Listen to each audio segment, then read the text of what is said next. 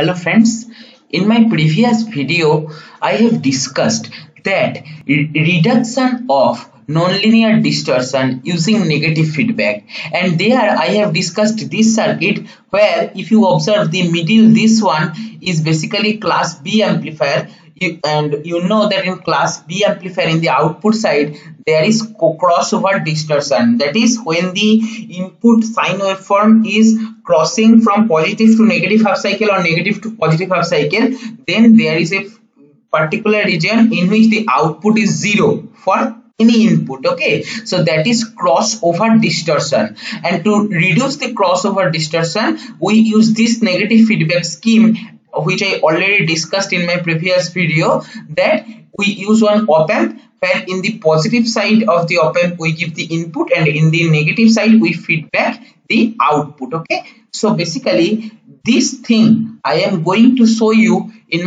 this video as a practical implementation. Okay, because until you visualize something the concept will not be clear, and if you see that what is happening in practical, then the concept will be there in your mind for a longer period of time. Okay, so this I am going to show you by simulating, but in which software I am going to simulate?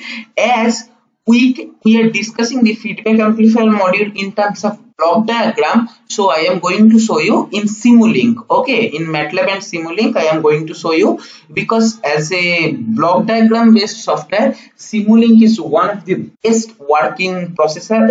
It's a best working tool, and its result you can believe blindly. Okay, so let me open Simulink. So first let me try to implement one class B amplifier, simple class B amplifier. Then I will show you the modification to overcome the crossover distortion. So for that, first I have opened the Simulink. Now go to library browser, then just wait for a while. Yeah, now first obviously our need is sine wave, right? So sine wave, SINE, sine wave, and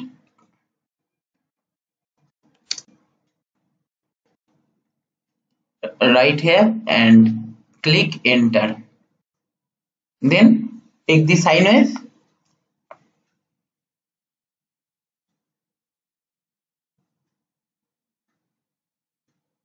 okay, fine. Now again go to library browser, and then see, in crossover, to produce crossover distortion we require this block, and this is very important. That is, go to continuous, and no, actually not continuous, that will be, one second, that will be, go to discontinuous, and go in discontinuous, use see dead zone. So in crossover distortion, as the output is zero when input is crossing from positive to negative or negative to positive, so that can be denoted by dead zone, right, to indicate that the output is zero. Fine. Now start of dead zone later we will define. So now to check the output we require scope.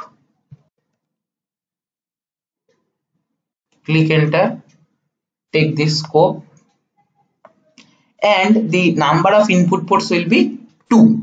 Okay, now one input will be connected with the output of the dead zone input will be connected with the sine wave, and the other input of the scope will go and connect with the input sine waveform. Fine, so this is basically our circuit. Now double click, amplitude let me make 2 volt, dead zone let us check, start of dead zone, end of dead zone, okay fine, no issue. Now just simulate.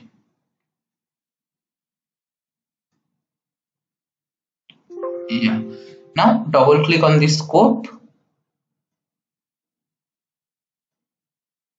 and see. First let me differentiate in between input and output. So go to layout and make this. So now see, if this is my input waveform, see what type of output waveform we are getting. See here there is crossover distortion. That is, when input is crossing from positive to negative half cycle, there is a particular region in which the output is 0. Okay. So if I combine these two also, see, now you can clearly observe the blue one is basically output, which is giving a dead zone when there is a crossing from positive to negative half cycle of the input. Everywhere it is giving, right? Now this is basically one kind of similar implementation of class B amplifier in Simulink. Fine. Now try to understand this block.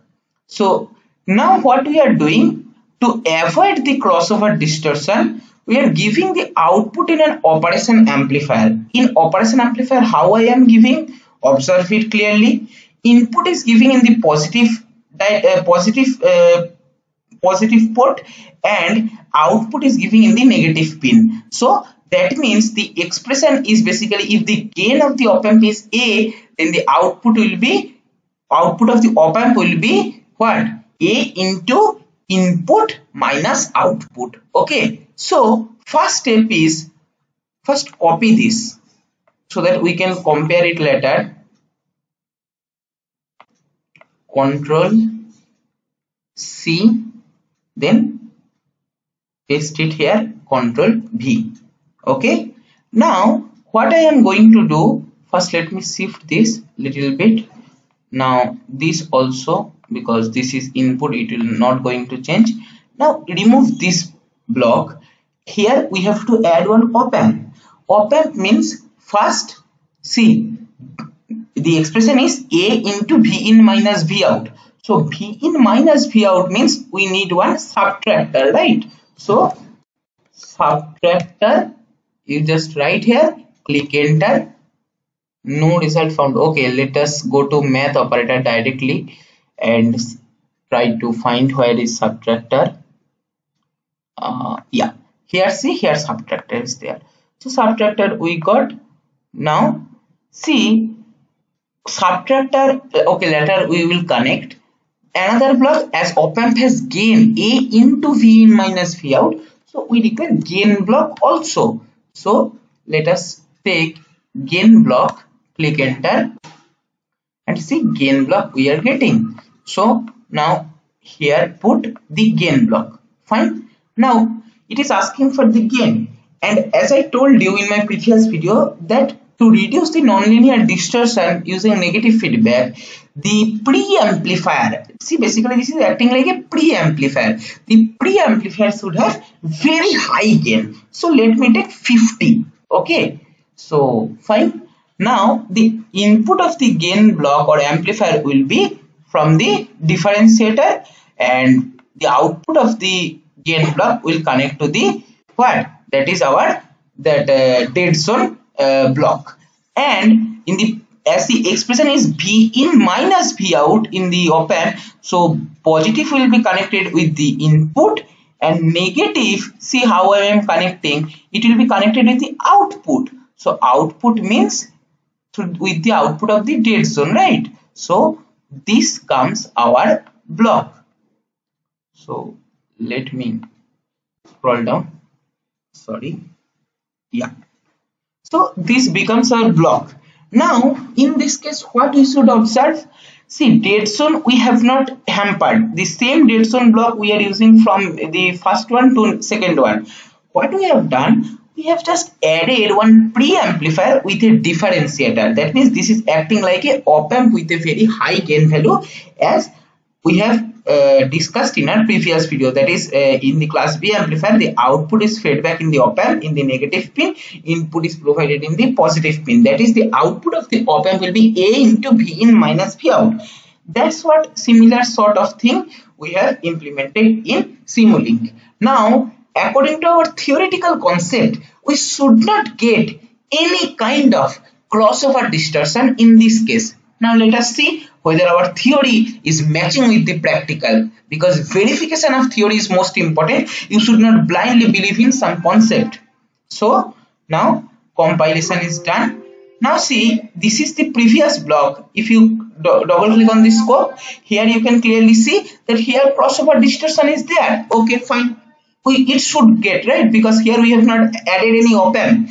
But now there is the time to verify. Now if you double click on this scope, see, almost output and input are superimposed on each other. I hope you cannot differentiate properly, but if you clearly, very closely observe, attentively observe, then you can see that this is the yellow waveform and the blue waveform is almost superimposed. For better visualization, just separate this. So view, then layout, then two column method, and see. Now you can clearly observe this is the input and this is the output, and the notable thing is there is no crossover distortion, but if you very clearly observe, there is a very small crossover distortion in this part.